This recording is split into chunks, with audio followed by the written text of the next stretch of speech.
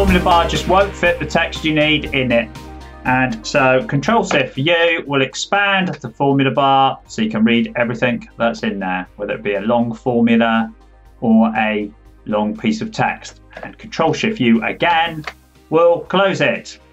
Also, if you want more space on your screen, Control F1 will collapse the ribbon and allow you to see perhaps totals at the bottom. Control F1 again will put it back. I've pulled together this one-page cheat sheet of all the everyday essential Excel shortcuts. I'm giving this away today completely free. Just click on the link and I'll send you this straight away. Don't waste any more time in Excel. Get this free cheat sheet right now. Click the link.